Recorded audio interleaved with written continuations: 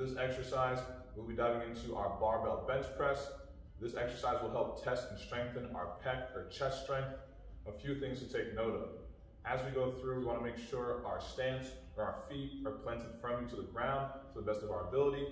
Next, we want to make sure that our grip is perfect for our body type. Some people may be different. It may be easier to go a wider grip, maybe easier to go a more enclosed grip. However, if the program annotates we need to go with another grip, please follow the program. Our last focus needs to be making sure before we go down, we pin those shoulder blades together, and as we're going through our bench press, we keep those shoulder blades pinned back on that bench. That's going to help make sure that we're just hitting those pecs and a little bit of those shoulders as we go through.